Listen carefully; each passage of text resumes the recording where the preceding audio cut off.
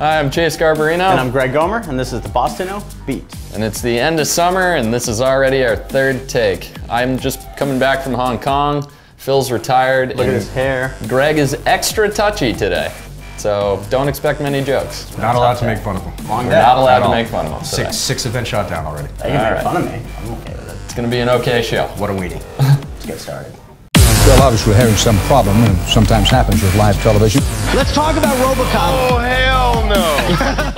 We'll do it live.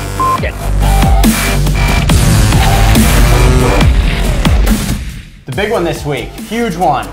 Huge one. Can we get a little profile shot of the hair?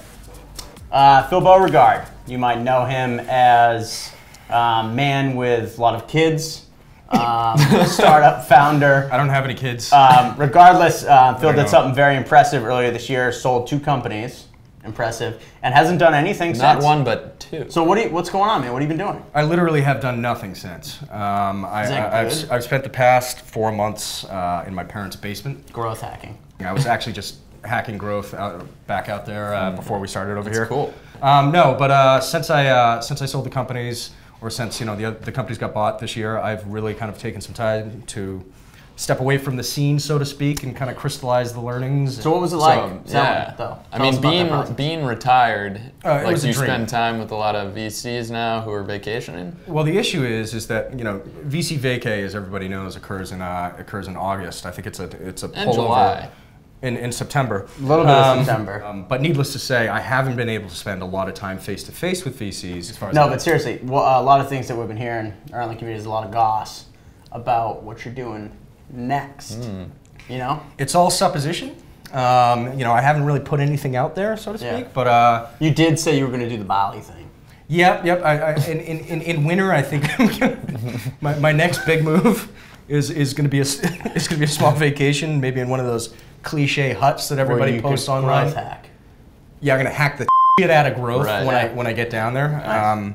Yeah, I don't know what I'm gonna do next, to tell you the truth. I mean, entrepreneurship and founding companies is in my blood, so I'm still trying to take as much time as humanly possible. There are a lot of opportunities that I've had, so I'm trying to keep my mind open to all of them. But I read that as VC. I'm in no rush to come back. Well, no, I wouldn't do VC right now because I already missed VC vacay. Yeah. So I've turned the corner there as far as that goes. Entrepreneur retirement versus VC vacay. What do you think's better? I don't know. I guess it depends on the size of your bankroll, so to speak. Yeah. Okay. So. Fair. All right, you heard it here first. Phil Beauregard, next last. partner at a VC firm. Making moves this week, huge moves this week. TechStars demo day, a lot of action in the community. But what we're hearing, very impressive class. A lot of the companies had raised some seed funding going into it, but what's more impressive is a lot of the companies highlighted their revenue on demo day, which is kind of new. Most companies are like, oh, we raised this, we raised that. A couple companies went and said we have $1 million run rate. Boom, what's up, Revies? Run rate is a fickle bitch, though, so. Maybe they don't have any money. I don't know, they could be liars. But what were your favorites? I've heard good things about Thrive Hive, the guided marketing company. What's interesting about those guys is that they've actually been around for a while. And the name rhymes. Thrive Hive. Yeah, it does. Thrive Hive, I've met with the guys a couple times. They're really, really open to advice and everything else like that, and it really seems like they've become extremely agile. But it seems like they have a little bit more collective wisdom than some of the younger companies. More gray hairs. I think there's something to say for a couple of gray hairs when you're starting a company or reinvigorating it, so to speak. So. Love Pop, which I'm a very small investor in. I don't know if it's a hugely scalable company because it's greeting cards, but those guys are crack. I mean, they're selling a ton of these cards. It's like these very intricate designs. They have these pop-up designs that come out of the cards. They sell them literally in kiosks, and they're selling them over the web, obviously. But they've got some pretty solid metrics so far. I know nothing about cards, but they're pretty cool if you look. Greeting cards are coming back. All the data would suggest it. Last one, Qzeum. Qzeum. Yeah. Big fan of the name. Yeah, it's a cool name. It's a cool name. Makes you think they work with museums. Sounds like they work with museums. Which they do. Keep an eye on everybody.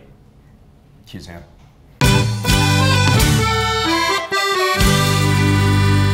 In the community this week, us. A lot of action. VENTUREAPP, Hot. up and live, private.